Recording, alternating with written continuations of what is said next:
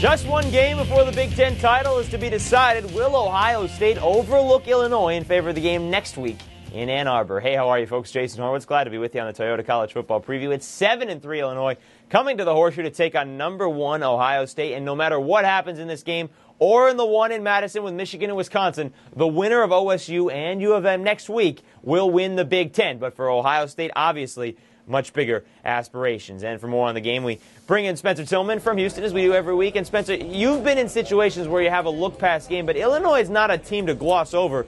They're going to head to a bowl game for the first time since 2001. That was also the last time they beat Ohio State, which happened to be in Columbus. But history of Jim Tressel says his team never really overlooks anybody.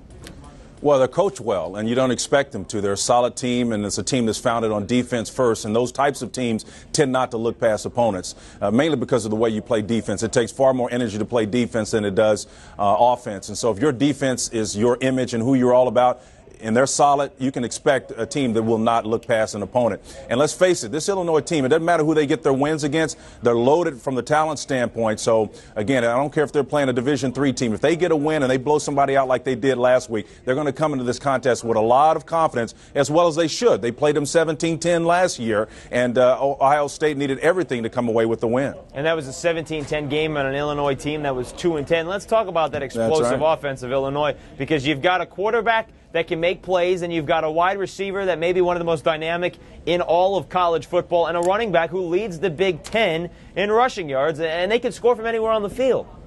Well, it begins with Juice Williams at quarterback, that's for sure. But then Rashard Mendenhall is an outstanding runner. Quietly, he's amassed over 1,300 yards rushing as a junior, and he's going to break the all-time rushing mark if he continues at the clip that he's going right now. And so when you get him on the ground going, you've got a number. You've got 3 receivers you can get the ball to as well. By formation, you're going to spread them out. And even if Ohio State's got a solid defense, they're going to be stretched to the limit a little bit because of the formation and the skill set of those players. So, absolutely, this Illinois team is loaded from the talent standpoint. Well, let me ask you this, though, Spence, because when they played Purdue, a team that also spreads you out, doesn't really have the weapons that Illinois has, but they have the same scheme.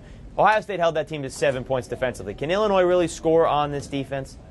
Well, they can, and you just made the distinction there, the skill set of those players. Purdue historically has had great receivers and good quarterback play, but I would say for this year, Illinois trumps them in both departments in terms of what they do. Now, maybe not Juice Williams as a pure passer over what Joe Tiller has there at Purdue, but right now, I think that this Illinois offense is more potent than any offense, in my opinion, right now, including Ohio State's in the Big Ten. All right, well, let's not forget this Ohio State defense is the best so far this year in the Big Ten, but they will get tested the most in the last 2 games. But you mentioned the offense. It has gone the last 3 weeks, as Chris Wells has. He has improved each and every week, averaging over 175 yards a game the last 3. And Illinois' defense is much improved, but not that great.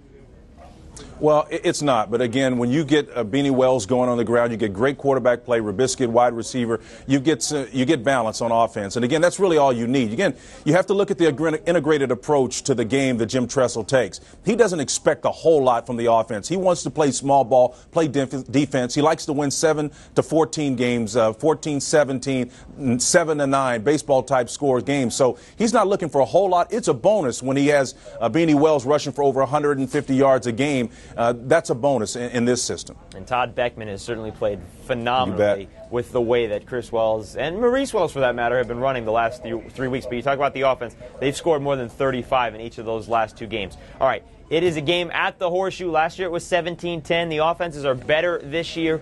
Who do you like? Who's your winner? Ohio State should win the game, but I'm going upset alert here. Again, another close game like it was last year. I'm thinking maybe a 24-17 type of affair.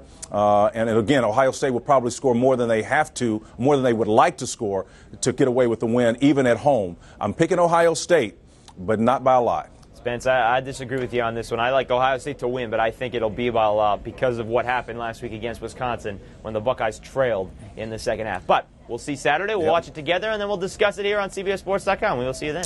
All right, sir. Folks, Illinois is 2-1 against ranked opponents this season. The lone loss came against Michigan, but the Illini have not beaten a top-ranked team since 1956, 11 straight losses. We'll see how it plays out when the Big Ten battle kicks off at 3:30 p.m. Eastern. For more on this game or any other, be sure to stay with CBSSports.com. Watch everything else on the CBS Audience Network. For Spencer Tillman, I'm Jason Horowitz. Take care.